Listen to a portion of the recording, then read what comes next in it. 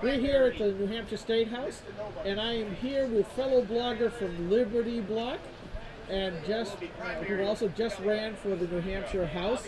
Didn't quite make it, but how are you doing?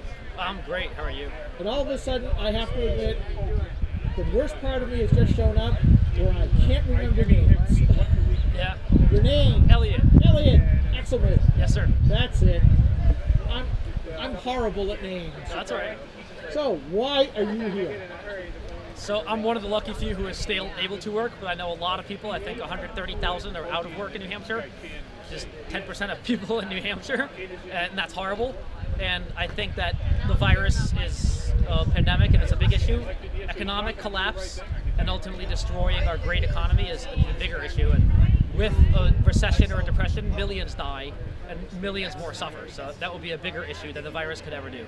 So I think we should open up the economy and let people get back to work and stop closing businesses down and let people each individually make their choice about whether they want to go outside or go to work or socialize.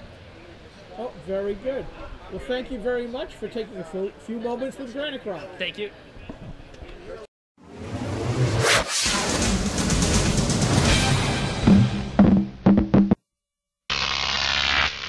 Croc TV.